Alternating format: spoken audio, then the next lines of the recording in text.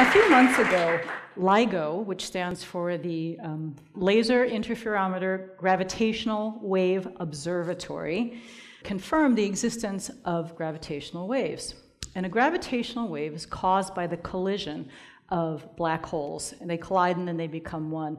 And the amount of force contained in this is so far beyond what's contained in our sun. It's so much more than all the known mass in the universe. When they collided over 1 billion years ago, they released energy in the form of this gravitational wave that is a movement in the fabric of space-time, a ripple in the fabric of space-time. So why is this significant? Well, this is, other than the fact that it's a ripple in space-time, which kind of makes your brain go a little bit like this, like space and time is moving this way, it proved a very important part of Einstein's theory of general relativity. And he conceived that over 100 years ago, when he put forth E equals mc squared. And 100 years ago, Einstein took math and geometry that any first-year algebra student would know. And from those tools, nothing really fancy, no big technology, nothing special, but just basic math and geometry. And from that, postulated the theory of relativity. And that's phenomenal in and of itself, but what's really phenomenal about that is that what enabled Einstein to do that was not the special tools he had, or the education, or any special circumstances. It's that he was able to suspend his belief in something that people thought was constant and universal and immutable. He suspended his belief that time was constant. And if you think about that for a moment, and you think about how much time is a part of our lives, like right now I'm looking at this giant, like blipping thing telling me how much time I have left to talk to you, right? So this concept that he was able to use his imagination and suspend this thought that time is always the same, allowed him to create this theory. And that was over 100 years ago. His ability to let go of something that we thought he might have thought was a law, you can refer to this as having beginner's mind. And a beginner's mind is one where you approach the world and you just assume that so many things are possible. You assume that more is possible than that is impossible. And for Einstein and so many geniuses, so many scientists, so many people, having that assumption of walking into a situation, whether it's a new situation, old situation, but walking into life, assuming that there are possibilities that you don't know about, that there are things, there are events, there's so much that is unknown and unknowable, and that is a good thing. That is perhaps, that and his imagination, his openness and imagination were two of the things that were foundational to his being a scientific genius. So I'm not a trained physicist, but I do know a little bit about openness and about imagination. And when you set those things forward and you create the conditions where people's imagination can lead to these incredible discoveries, you've set something incredible in motion. You've set the foundation for knowing things, for creating things together.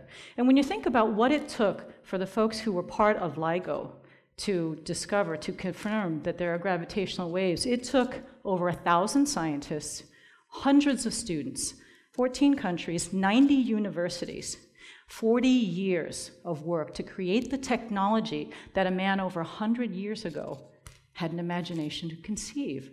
And so that's amazing to me. That's thousands of hours, so much effort, crossing all kinds of barriers to confirm this thing that we could barely see, barely detect for milliseconds. And so it makes you think, what is it that allows us to do good science, that allows us to theorize these things? And it's really, it's three things, right?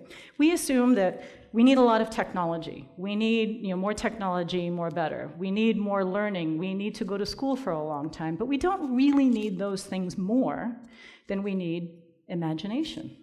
We need to let go of what we think is absolute and this is never going to happen and this will always happen. We need to let go of that. And then we need faith, like those thousands of scientists had when they were chasing this thing that they were pretty sure existed, but they didn't have proof. And to create the technology to prove that this gravitational wave existed took decades. So they had faith. A crazy guy 100 years ago had imagination.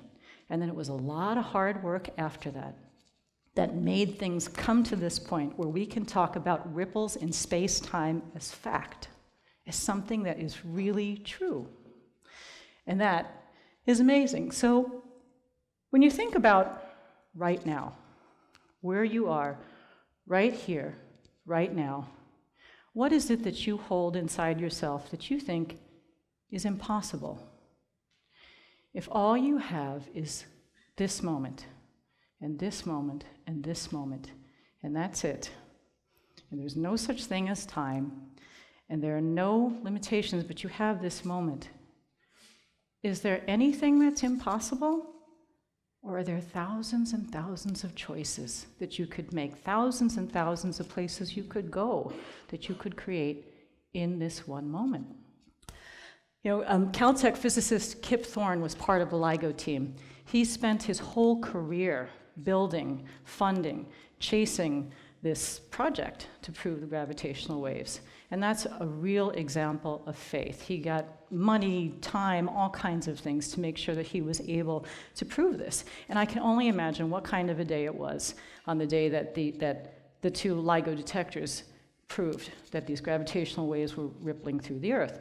Kip Thorne, like Carl Sagan and like Einstein, like the kids in your classrooms, like you, like people that you know, they start with this expectation of the impossible.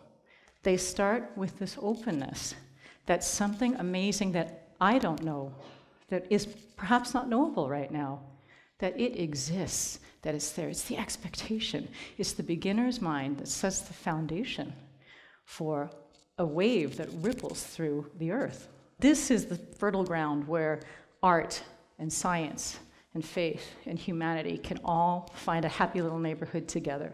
Because if you approach all of this with this holistic sense of the universe, if you have this rich appreciation like all these philosophers and scientists and creative people in the universe, that's when real magic can happen, when you are open to that absolute possibility. So if you agree with Joseph Campbell that eternity is only now, right now, and that the purpose of life is to be in eternity right now, then I ask you, how precious is that breath that you're taking right now?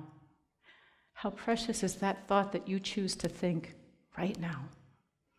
How precious is everything that you hold in you right now, and how many possibilities come out of that preciousness? How amazing is that? How magical is that? So if I could leave you with one thought, it would be to bring your beginner's mind to everything that you do, to be open to all the possibilities in the universe, the possibilities in each other, and to expect that the unknowable and the incredible is there waiting for you to be the person to create the conditions to shape the universe. Thank you.